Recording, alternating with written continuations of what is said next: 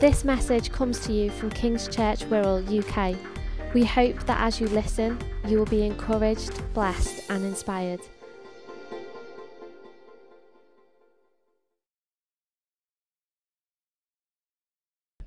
The kingdom of God is like a mustard seed. And that is the parable today that I'm sharing about and what it means for us. So in Mark 4, verse 30, Jesus is speaking. And he's speaking a series of parables. And so he gets to this one and he says, again he said, you can imagine Jesus doing this. Again he said, what shall we say the kingdom of God is like? Imagine Jesus, these are the words from Scripture. What shall we say the kingdom of God is like? Or what parable shall we use to describe it?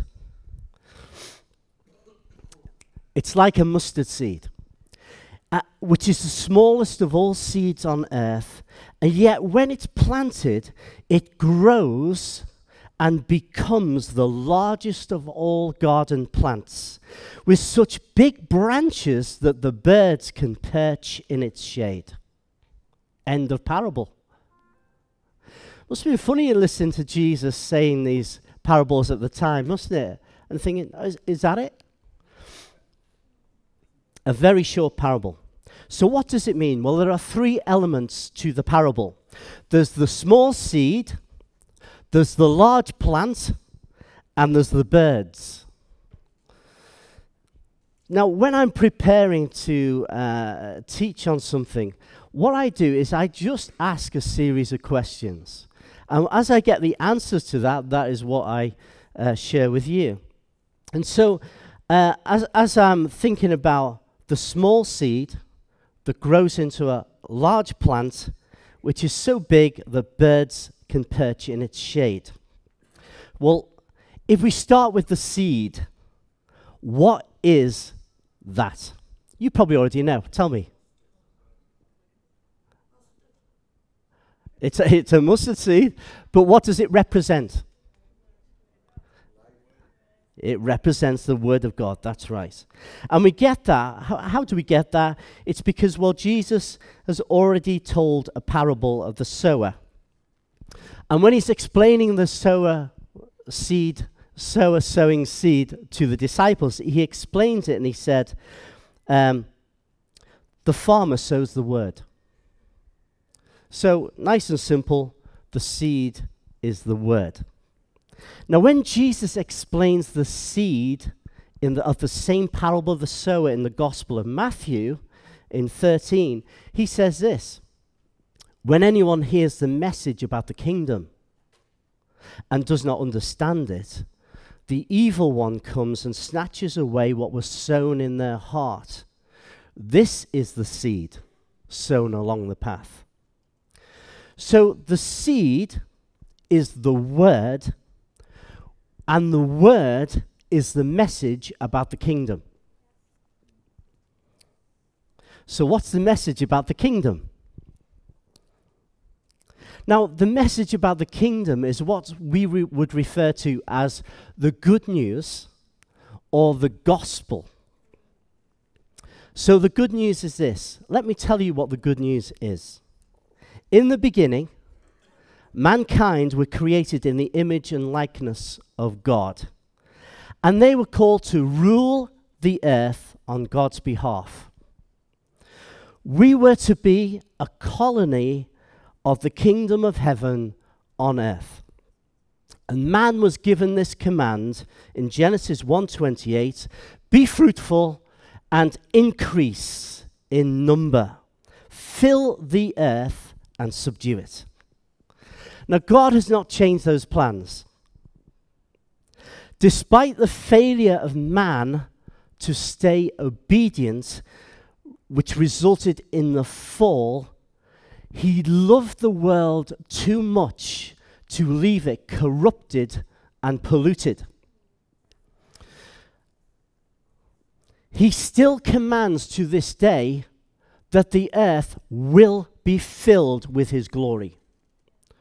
He's still commanding us to be fruitful and increase. So this God who loves us, this is the good news, through the visitation of Jesus to our planet, did what he did. Jesus did what he did to recover the authority that was lost by Adam. He made a way for us to be rescued from the dominion and control of darkness and become citizens of the kingdom of light. That's good news. He's made a way for those who are lost to find real life and relationship with him again. He has made a way for the oppressed to walk out of their prisons, whatever their experience of being bound and locked up is. This Jesus has made a way for prisons to be opened. He's made a way for the poor to be helped and have every need supplied. This is the good news. He is the God who brings justice and righteousness and the one who rescues us. This is the good news. He has brought about a deliverer who sets us free from our sin, guilt, and shame. Jesus is our Savior and the King of this wonderful kingdom. This is the good news of the kingdom. And this King Jesus has paid a price for all this with his own sacrifice of himself on the cross. His blood shed on the cross has obliterated and undone the work of the enemy and his destructive forces, and has brought about our forgiveness and healing and right standing before God. Through his resurrection from the dead, he has made a way for us to leave behind our old identity as sinners and rise up in new power as new creations, as sons of God. This is the good news of the kingdom. And all this for a reason that as children of God and citizens of the kingdom, we grow in maturity to become ambassadors of the kingdom, being and telling the good news of the kingdom to the whole world. Amen? We are agents of increase. Hear that? We are agents of increase until all the earth will be filled with the glory of the Lord. His plan has never, ever changed. And we know this: God will fulfill the purpose that he said right at the beginning. There is no doubt about that. There is nothing that can stop him. He is God, and he will fill the earth with his glory. But this is the great thing as well, the good news. We are to bring the kingdom into every sphere of our world, wherever we are and wherever we are sent. So, the kingdom coming could be through you in the world of the media, or the world of education, or health and healing, or givers to the poor, or being a voice to the downtrodden, agents of transformation, carriers of the message of hope, wherever we find ourselves, whether it's a driver on the buses, to a filmmaker in Hollywood, whether it's a cleaner to a prime minister. If you submit to serve the king, you will be part of the growth and influence of the kingdom of God in the world. The potential for kingdom growth is the whole world being transformed and changed for the better. And it all began with a small seed, as small as a mustard seed. John 1, the Gospel of John says this: in the beginning was the Word, that's the seed, and the Word was with God, and the Word was God. He was with God in the beginning. Verse 14, the Word, the seed, became flesh and made his dwelling among us. And we know that the word seed was planted in Mary, the mother of Jesus, and became the beginning of the plant or the tree that would become the kingdom of God. Jesus was born a baby. What small beginnings. And just like an acorn contains the potential of an oak tree, so this baby seed would become the beginnings of the phenomenal growth of the kingdom of God. Jesus himself is described in the prophecies of the Old Testament in Isaiah as a shoot of a plant. For example, Isaiah 11, a shoot will come up from the stump of Jesse, from his roots a branch will bear fruit. The Spirit of the Lord will rest on him, the Spirit of wisdom and of understanding, the Spirit of counsel and of might, the Spirit of the knowledge and fear of the Lord. And he will delight in the fear of the Lord. He will not judge by what he sees with his eyes, or decide by what he hears with his ears, but with righteousness he will judge the needy with justice. He will give decisions for the poor of the earth. He will strike the earth with the rod of his mouth, with the breath of his lips he will slay the wicked.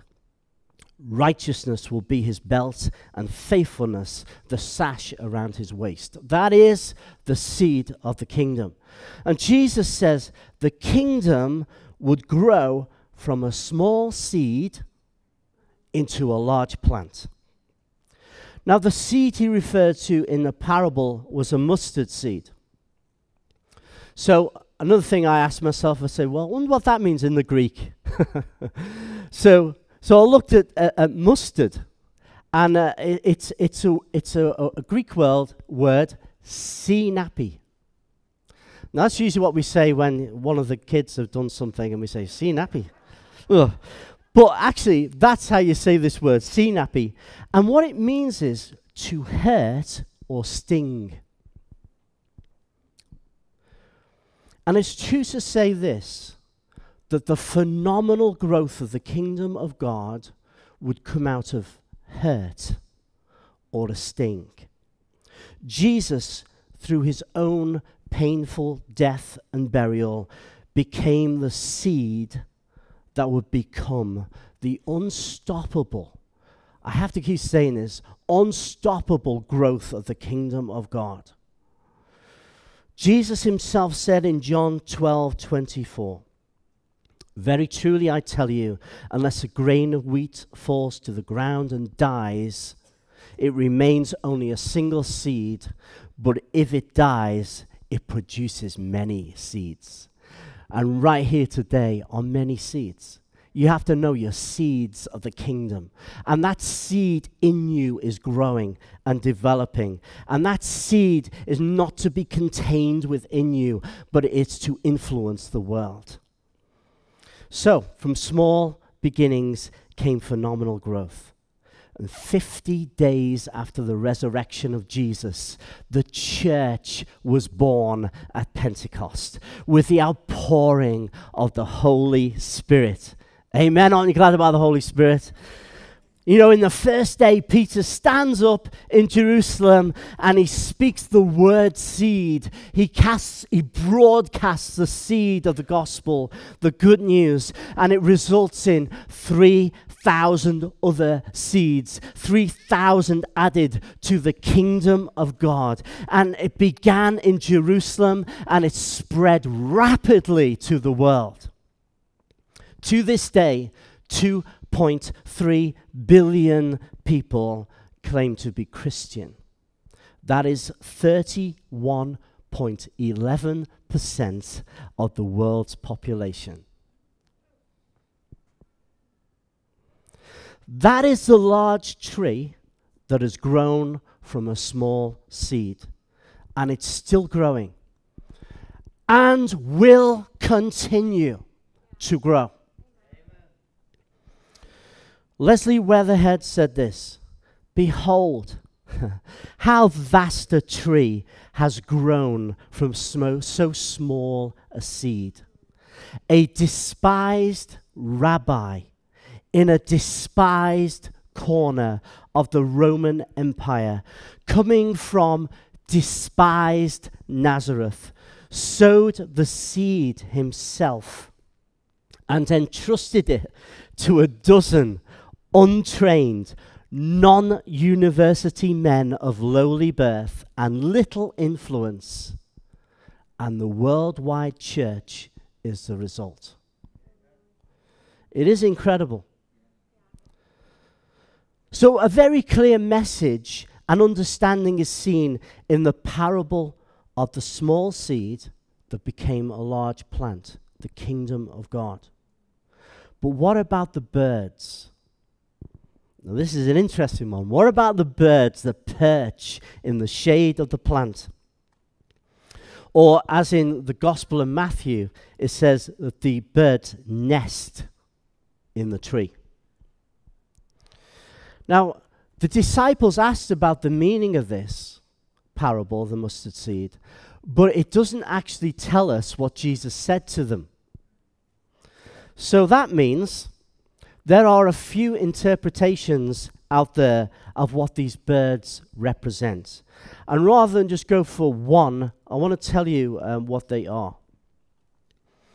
So some say that the birds represent the Gentiles, the found shelter in the kingdom of God.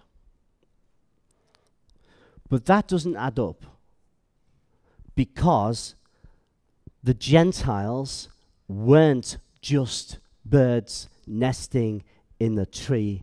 They actually became part of the tree. So I would dismiss that one, but that's just me. Some say the birds represent people who are attracted to the kingdom. That is the tree. They're attracted to the tree and are saved or converted. And it's very true to say that the kingdom is attractive. The kingdom of God is righteousness, peace, and joy in the Holy Spirit. The kingdom of God is about love and justice. The kingdom is about setting the oppressed free. It's good news for the poor. It's about caring for our planet and our environment. It's all about healing and deliverance, about transformed lives and communities. Why wouldn't you want to see all that in your world? So we will find that people will be attracted to the kingdom, and some will be genuinely and radically saved, but not everyone will be saved.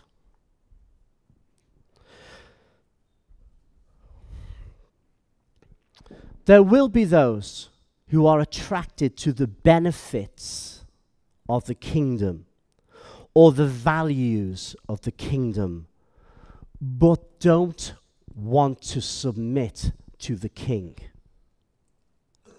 They just want to build their own nest or shelter in the tree. No one becomes part of the tree, which is the kingdom of God, without surrender to the king. No one.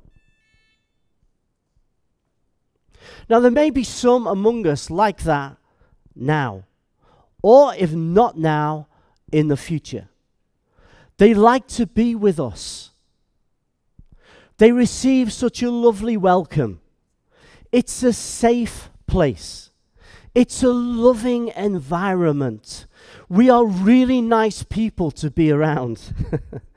They like to enjoy the benefits of our generosity. They may even enjoy singing on a Sunday or even listening to an interesting message from the Bible. It's a nice atmosphere just being here. And all that's fine if that is where you are at. But we don't want you to stay there. At some point, you have to come to surrender your life to the King, to become part of the kingdom of God. And when you come to that place of surrender, you move from the nest that you built in the shelter of the tree, and you become part of the tree. The tree that God is growing, the kingdom of God. Then you are reborn as a child of the King. You see, the tree does not grow by the number of birds perched in its branches. The tree grows when you become part of the tree. The birds are different to the tree. And I want to give you one more interpretation than what the birds. And this one's more sinister. If we go back again to the parable of the sower, we read, as he was scattering the seed, some fell along the path, and the birds came and ate it up. And when Jesus was asked, what does that mean? He said, some people are like seed along the path where the word is sown. As soon as they hear it, Satan comes and takes away the word that was sown in them. So the birds in the parable there, previous to this one, may also represent Satan or the enemy. The demons who like to influence and take advantage of footholds given them in people's lives. Just like birds in a tree. You know what birds in a tree do? Basically poo all over the branches of the tree. Have you seen that? Have you ever parked your car underneath a tree? You know what I'm talking about. Well, that's what the enemy wants to do with the kingdom of God. They are out, the demons are out to tarnish and to ruin and to steal or to snatch away that which is good. They like to bring divisiveness and destruction. They have absolutely no intention of submitting their lives to the king. They are rebellious, self-serving, critical, negative, accusers of the brethren, gossipers, undermining, out to steal, kill, and destroy. And although Christians cannot be possessed by demons, they can accommodate them. You must know that. They accommodate them by giving them footholds and influence in their thinking and actions. So here's the thing. Don't give room for the nest building of demons in your life. And you might think, gosh, this is a bit kind of, we're in the 21st century. I tell you what, demons have not left planet Earth. They are still here. You have to know that every demon that exposes themselves in the presence of Jesus are still around. They will take advantage if you give them advantage. The only authority, let me put your mind at rest, the only authority that the devil has is what you give him in your life. This is how you give room for their nest building in your life. It's through your own sin that you don't deal with. It's through anger. It's through bitterness and unforgiveness. You have to deal with those things, or they will be open doors in your life for the demonic to nest and infest your life and be damaging to the kingdom community. So they're the birds. The central understanding of the mustard seed parable is it starts as a small seed, but it grows into a tree, and nothing can stop its growth. And I like to say this, and I've said it numerous times, if part of your end time theology is the kingdom reducing in its influence and becoming weaker and weaker before the return of the king, that doesn't fit with the parable of the mustard seed and so many other scriptures. And that's not to say that persecution will not increase. It probably will. I believe it will. But the thing is, as we have witnessed all over the world, the stronger the opposition, the stronger are the people of God. The church explodes mightily in the presence of persecution. It really does. It's in a land like ours where we have nothing to even talk about persecution, really. But it's in this land we live that everything is so cozy and so nice, we can just lay back and think we're okay. But that is such a dangerous place to be. And when opposition comes, when persecution comes, you have to know where you are. You will become stronger as a child of God in the face of persecution. Greater is he who is in you than he who is in the world. Listen to this. Isaiah 9:7, of the increase of his government and peace, that's his kingdom, there will be no end. It didn't end 100 years ago, and now we're in a decline until Jesus comes back. Of the increase of his government and peace, there will be no end. No end. Psalm 145, your kingdom is an everlasting kingdom, and your dominion endures through all generations. Are you a dominionist, Carl? How can you be anything else? We're part of the greatest kingdom on the earth that will see the downfall of every earthly kingdom. If you want to call that dominionism, that's me. I believe that. So, I want to draw into close. Three things I want to just cover from the parable that I've shared today. Number one, are you sure you are part of the tree, the kingdom of God? And it's been said before, but let me say this again. If you said, yes, I remember 20 years ago, I said the sinner's prayer, I want you to know that means nothing unless your life right now is growing in God. Are you hearing God now? You may have heard him back then, but what about now? I want to tell you, he's not ever stopped speaking to you. But there may be a blockage in there right now. Or it might be that you're living in some sort of false security. Have you bowed the knee to the King?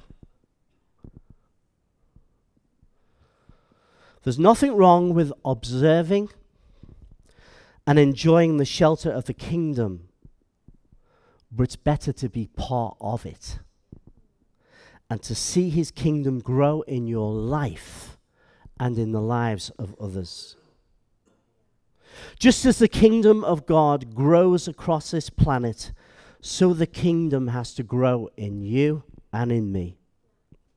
It begins with the seed, the good news of the kingdom. It's planted in the soil of your heart as you choose to receive it. It begins with a surrender of your life, and it's a continual surrender of your life. As you discover that part of my life is still mine, I need to surrender that too. It's an ongoing thing. Surrender of your life to the King. Have you done that?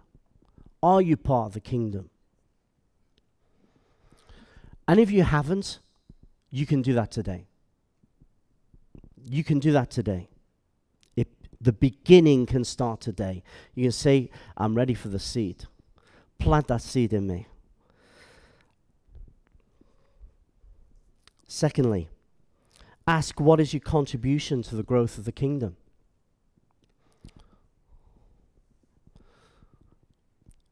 Steph's word from last week. We are about our Father's business. So when Jesus returns, he's going to say, so what did you do with the good news of the kingdom of God? What did you do with it? Well, actually, I read about it, and it was really interesting. And no, what is the return? What have you invested into the kingdom? What have you produced of the good news of the kingdom in your life and in the lives of others? Do you pray regularly? Do you give generously? Do you love sacrificially? Or do you find that you just attend? Keep yourself a bit distant. Well, I'm happy in my nest. I'm happy in my nest in the shadow of the tree, where no one can really bother me, but I'm cozy.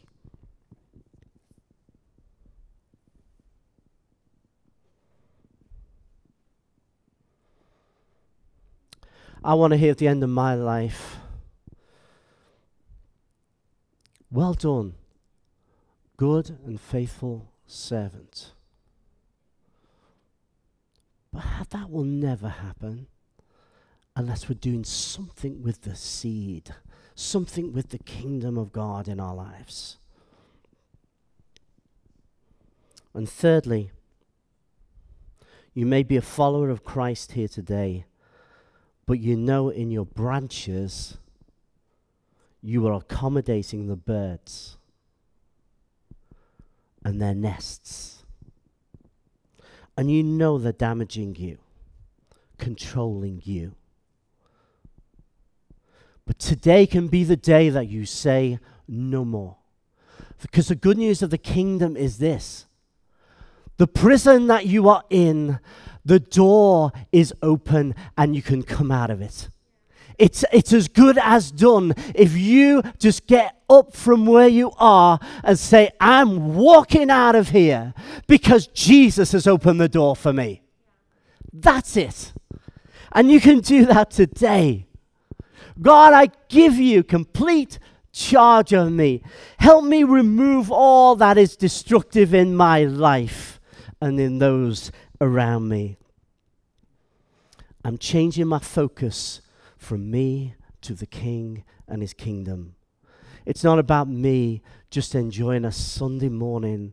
It's the kingdom of God that has been invested in us for a reason. It's for the whole earth, the whole world to be influenced by the crazy people like us.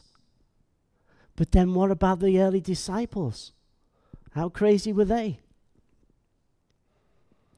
Because it's not about us, it's about the seed in us that is growing and becomes a growing influence. That's the mustard seed. That's the kingdom. That's the good news.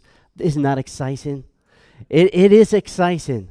But please, anything that I've said today, you know, let's just stand.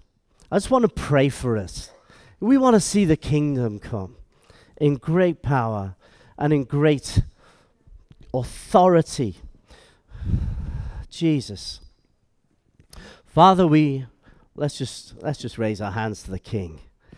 Lord, Lord, we look to you. You are the King of all kings. Lord, you're the King of the kingdom. You are the reason that we live. Lord, we thank you for the seed that is at work in the soil of our hearts. God, we thank you for the growth that is happening. And Lord, we thank you, Father, that as seeds are sown into this area, transformation has to come. Because, Lord, the seed of the kingdom is powerful. And so, God, we want to join with the forces of heaven in seeing the earth around us transformed. God, we believe, Lord, that your purpose that you originally gave to rule the earth, to bring the kingdom rule into our world, God, has never changed. Lord, forgive us for sitting in our religion when, God, you want the kingdom to come and increase. Lord, we want to be agents, ambassadors, those who are servants of the kingdom of God. So, Lord, help us, even in the coming week, God, that as we go out, Lord, as we mix with people in our workplaces and everything else, Lord, may we hear your guiding voice. May we hear, Lord, your prompt, Lord, to maybe speak a word or to bring a kind deed or to do something that is of the kingdom of God. But God, we thank you for the great hope we have. The whole earth will be filled with the glory of the Lord as the waters cover the sea. Thank you, Jesus. We give you all the glory. Amen. Amen. Amen.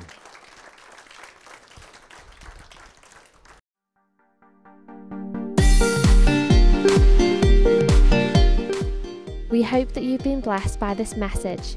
If you have any questions or comments, please contact us at www.kingschurchwirral.co.uk.